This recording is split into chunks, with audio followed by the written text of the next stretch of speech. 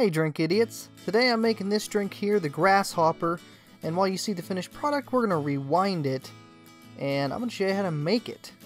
I'm going to start off with Creme de Menthe, 1 ounce of that into a mixing glass, follow that up with some light Creme de Cacao, also 1 ounce, and then comes heavy cream. This is going to be 2 ounces worth of heavy cream. If you want to use milk, if you want to use half and half, be my guest. I like heavy cream for the thickness.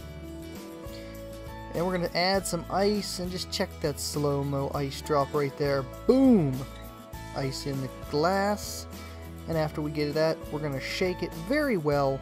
Make sure you're shaking it really good. That'll add some frothiness, some thickness to the drink with that cream in there.